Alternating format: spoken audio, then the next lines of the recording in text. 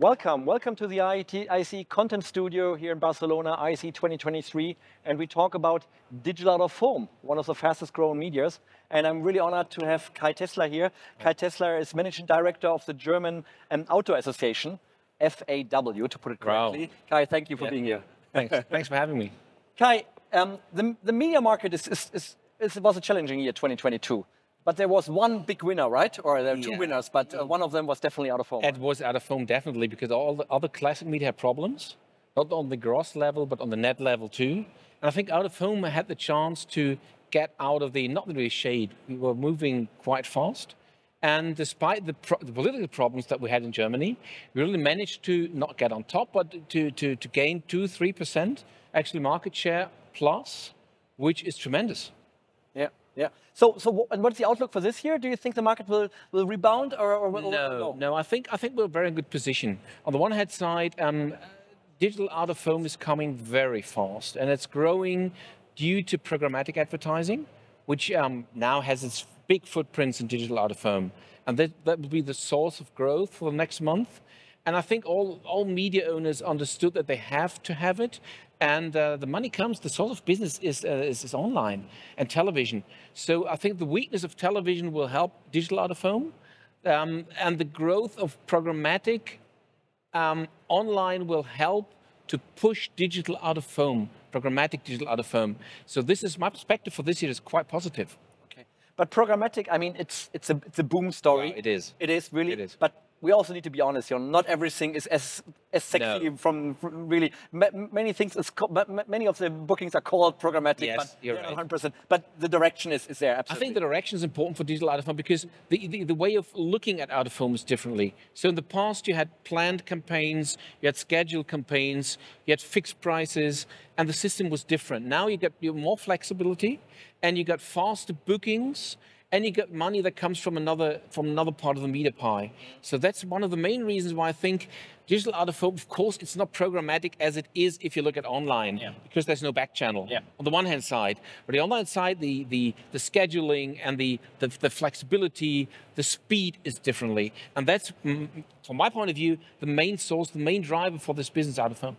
I remember 5-6 years ago when programmatic was really taking off, many in the industry were fearing a little bit that prices will come down. It will be just cheap discount thing or so, and it was in the beginning, to be honest. But where are we today? Is the pricing okay, or does the out-of-home operator still need both? They need to have the direct sales and programmatic to get the right mix? Yes, of course. So I think there are 2 foot they're standing on, 2 feet. One foot is classic out of home, and it's still billboard business, which is the majority of the business. 76% is still billboard.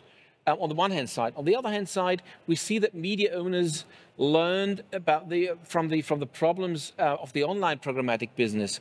They understood how they could program and schedule, and they understood about the pricing theory and practice in digital out of home, which was quite smart actually. So I think there are 2 or 3 very big players who understand the market, and they make the market in Germany, and the others follow, and they understand that they shouldn't, just throw away their inventory.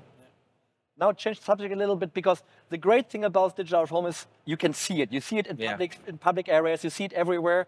But last year when we had the crisis, economic crisis, the war in Ukraine, and then we had an energy crisis. Right. And in August, I remember we were all on vacation, the tide turned and we said, what is happening? So give us a short tell. What happened in Germany, and not only in Germany, but many other European countries? Actually, the thing is that, especially in Germany, Germans are always thinking of what will happen in the future, not what happens today. So in Germany, the officials, the Minister of Economy, he introduced a law which said you have to turn down the lights of digital and classic out of home during the nighttime.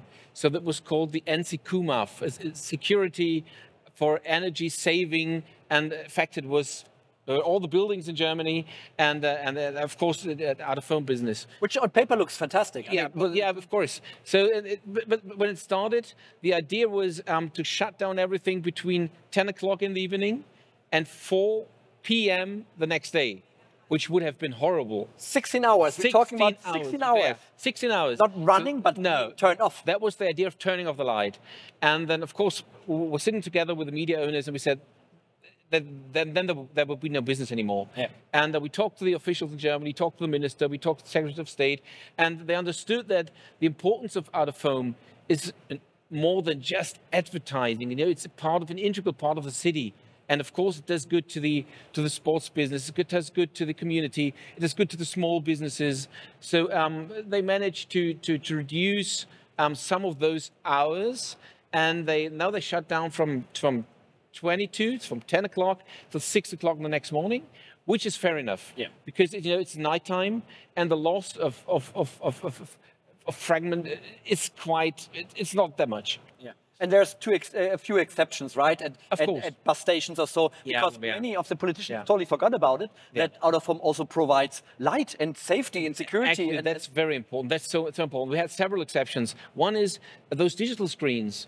They contain warning advices. Yeah. So if something happens in Germany, like bad weather, like bad conditions, like traffic jams and stuff like that, those systems are integrated into the national and regional warning system, which is important, so you can't turn them off. The other thing is, as you mentioned, the bus shelters do also contain light, and if you would turn off the electricity, that would mean women, children, everybody would stay in the dark. Yeah. So that's why the minister said, okay, that's fair enough. You need this to light the area. And we got several other examples which are very important, and they show, that's a good part for me, they show that digital out-of-home and out-of-home, lit out-of-home is an integral part of the city and of the infrastructure.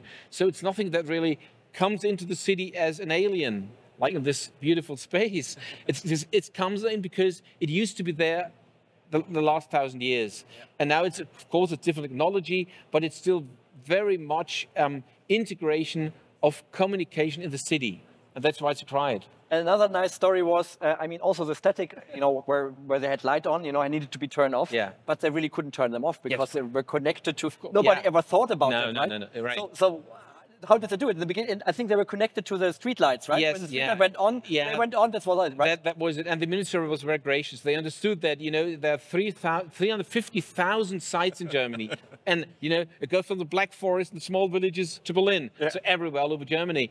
So the minister said, okay, that's fair enough, because the media owners were very fast. They are changing the mechanism, but it's not like you can't go there and change it yourself. You have to professionals to do it. Yeah. And that's the reason why they said it's fair enough. Take your time to change it. Take your time to integrate clocks.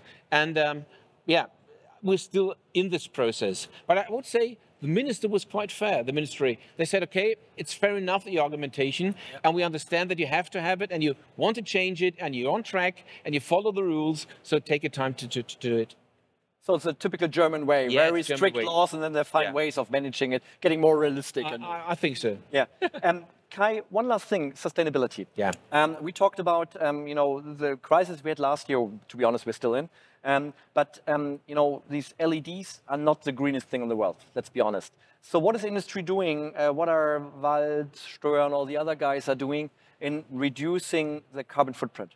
I think this is one of the most important topics that we have, because the good about out-of-home, it's so visible. Everybody can see it, and everyone can see those screens in public space, and everyone can see that they're shining and they're bright. So there are several things that they're doing. First of all, they started years ago to use green energy. Okay, that was the first thing. The second thing, they decided to put down the intensity of the screens, if not necessary. The third thing is that they reduced the operation during the nighttime by themselves. It was before the law they started it, because it's expensive too. Yeah. And the other things is, at the moment, they're working very hard on reducing the energy and reducing the screens, trying to figure out which are the best ways to buy new screens, to modify them, to integrate them into systems which are not neutral, But and Kai, one thing most people forget about is that really, if you change the content from bright content to dark content, it makes a huge difference. So I know Ströer, for example, they changed their news template from a white background to black, and it made a huge difference. That's very important. And I think one other thing is that the reason why they find it is because, if you look at the city as a whole, there's so much light in the city. So you have to view advertising and content in the streets on the one hand side. On the other hand side, you don't have to be as bright as sunlight. And I think that's what everybody understood.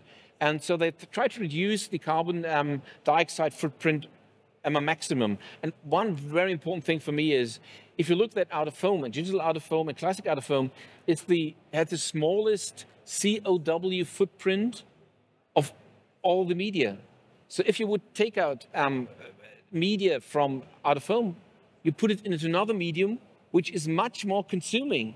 And that's so unfair for out of foam, because you don't see the server farms you need for online. No, that's these huge server, huge electricity like crazy, but you don't see it. But out of foam you see. It's a good and a bad story. That's a story about the medium, actually. It's so visible and you can't turn it off, so you see it at any time, and you don't make up your mind about, you don't need any devices to see it.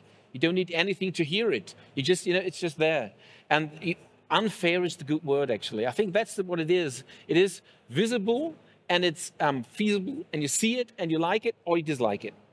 Well, I would love to speak much longer with you, but we're running out of time. Kai, thanks for being here, and hope to see you soon again. Thank you. Thanks a lot. Thank you.